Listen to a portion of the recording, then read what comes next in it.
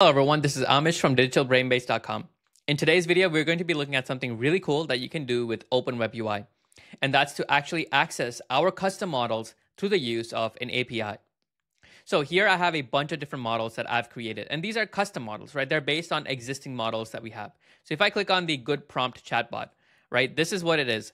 It's based on a local model, which is the 3.5 latest. It's running on my computer, right? This is a completely local model. It's supposed to be a chatbot for Tesla. It's only supposed to answer questions about the car. It's not supposed to provide any information about discounts or promotional offers. So what I did was I simply took the API key from OpenWebUI and I created a very simple front-end interface using Streamlit. And this is what it looks like. I'm going to share the code to all of this here in the description. Now, I can ask it something like, hi, and then do you have any discounts or promotions? Now, I know that it's supposed to say no. And if I ask it something like, tell me a story in 100 words or less, it's not supposed to tell me the story because it's only supposed to talk about the car. Now, imagine that I switch this out with another model, which is the bad prompt chatbot. Now, I haven't really given any detailed system prompts or descriptions about this. So if I was to ask it a question on like, tell me a story, it should actually respond accordingly. The only thing I would do is in my code base, which is this, I would change the good prompt to the bad prompt chatbot. That's it. So here under my Streamlit interface, if I refresh this page, let's say hi again, and then tell me a story in 100 words or less, it should return a story. So this is the whole idea behind using the API key. Now I can take the API key and create an interface like this, and then I can host it in my website. Right? I can host it in my app. It doesn't matter. But this is really a way in which we can actually allow other people from around the world to actually access all of the models that we created and prototyped in the OpenWebUI interface. So how did I set that up? Well, let's take a look. So the first thing that we'll have to do is to open up command prompt. Now here, all we would do is just type in this command, which is curl-h, and I'm going to paste this code in the description so you can definitely take a look. And we want to provide the API key. So how do we find our API key? Well, what we would do is on OpenWebUI, we will click on Settings, Account, API Keys, and then Show. If you don't have one created, you can simply create a new one here, and you can copy this. Once you do that, you would simply paste that here instead of your API key. And once you do that, this is the type of output that you would end up getting. Now, we can simply copy this and paste it in a format that we can see a little bit better. So this is what it would look like. So basically, this is what it returns. The IDs of all of the different models that are available on OpenWebUI that we can access. So we have all of these different models like Opus, Haiku, Sonnet, the Distill Whisper models, like all of these that we can access. So suppose that I wanted to access a specific model. How would I do that? Well, what we'll have to do is to create a post request to localhost 3000 API chat and completions. Now here we'll provide our API key. So all you would do is replace this with the API key that you got from your settings.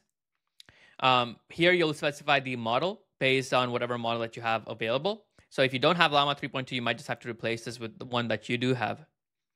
And then the rest of the stuff can remain the same. So basically when you provide this, the return should just be an output that you would get from this model. So what I did was I simply created a Streamlit interface using just this code. So what we can do is simply copy this, and then we can go over to OpenWebUI. And here, let's create a new chat. Instead of ChatGPT, sure, you know what? Let's just stick with ChatGPT. I'm going to say, this works. Help me create a Streamlit application UI. So it's going to create it from scratch. It got a little bit lazy on me there. So here is the full code that it provided to us. And the only thing that we would have to do is to provide it the API key. And this is exactly what I did here. Except the only difference was when I provided the curl, I also provided the API key, and it wrote the entire code for me. And this is what that code looks like. Now, obviously, if I scroll up a little bit more, it's going to also show you my API key, which I don't want that to happen. And the way that I ran this code is all you would do is type in Streamlit, run, and then the name of the file. In this case, the file is app.py. So once I run this, I can go over to localhost 8501, and this is where the model is hosted. Now, I can take this maybe 1 or 2 steps further and create maybe some sort of like ngrok, where now I can have this model accessible to anyone from anywhere around the world. To do that, I'm going to first go to ngrok. And then here, I'm going to have to sign up. Once you do that, it's going to ask me about my account name. I'm just going to say blah, blah, blah. And here it has some installation instructions. I'm just going to click on download and download for Windows 64-bit. Once the download is complete, all I would do is extract the folder, and this is what I get here. So let's double click this. And let's see if I have any additional steps that I have to do. Yep, it says I have to add this auth token. So let me copy this, and I can simply paste that here. It said that this is saved. And then if I have to deploy this app, I'm just going to copy this code. And let's open up this window again. Now, notice that it's running on 8080, but I'm running Streamlit on 8501. So now, if I do this, it's going to give me a forwarding. So if I click on this, it's created this app that anyone from anywhere around the world can access the chatbot. So I can even access this chatbot now on my phone. So this is one way in which you can provide access to other people from around the world to your own custom models that you've created on OpenWebUI. They don't have to sign up. They don't have to do anything. They don't have to download OpenWebUI. They don't have to download any containers or Docker desktop or anything. It's just a way in which other people can now access your own custom models. And that's pretty much it for this video.